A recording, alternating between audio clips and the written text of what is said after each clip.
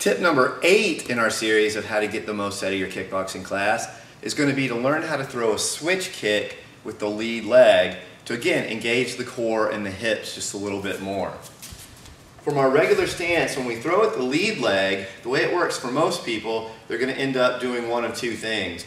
They're either going to lean back on their rear foot, lift the leg, and kick, which is totally fine, or they're going to take that lead foot, they're going to step it back, so they basically change their stance, and then they'll kick with the rear leg.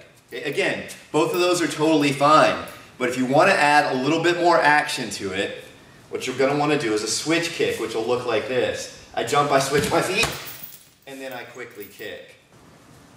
So here's how the switch kick works. What you want to imagine is that your feet are on rails. Okay, so imagine there are railroad tracks underneath my feet. The railroad tracks are going forward, and the railroad tracks are also going backwards. What I want to do is give a little hop, and I want my rear foot to go to the front, my front foot to go to the back, but I want them to stay on the railroad tracks. So I hop and switch, one came forward, one went back, and they're still on those tracks. They're still on the same line. Then I can take that rear leg, and I can snap it, and I can throw the kick. So when I do it fast, they switch, and I kick.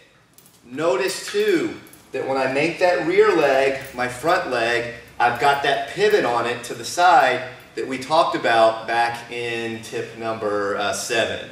Okay, so I hop and I switch, and I fire off the kick. So while you're going through your combo, you've got your punches, right? Hop, switch, and kick. Okay. Again, if you have any trouble with that, come see me before, after, during class, whenever, and I'll be happy to help you out with it.